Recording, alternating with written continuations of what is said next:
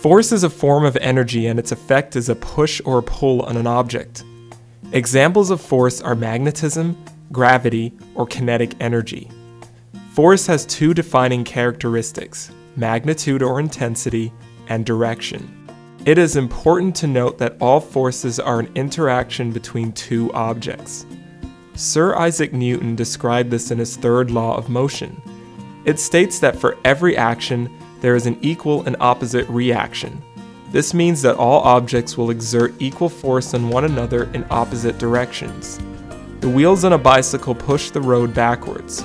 The road then pushes the bicycle forward. A paddle pushes the water backwards. The water pushes the boat forward. A weightlifter lifts a dumbbell.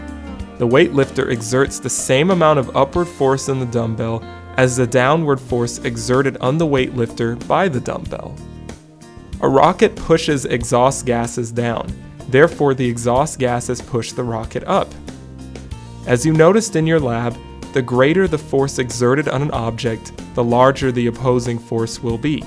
Therefore, the faster the wheels of a car turn, the faster the car will move forward. The opposing forces do not cancel each other out. Acceleration also plays a factor. Acceleration is an increase in speed. When a weight is lifted, its speed increases as it is lifted.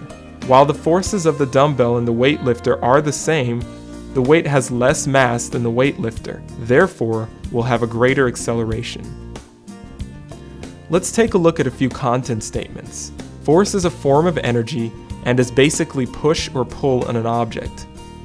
Force is a vector, meaning it has both magnitude or intensity and direction. According to Newton's third law of motion, for every action, there is an equal and opposite reaction.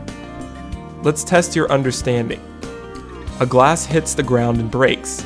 Which of the forces are greater? The glass hitting the ground or the ground hitting the glass?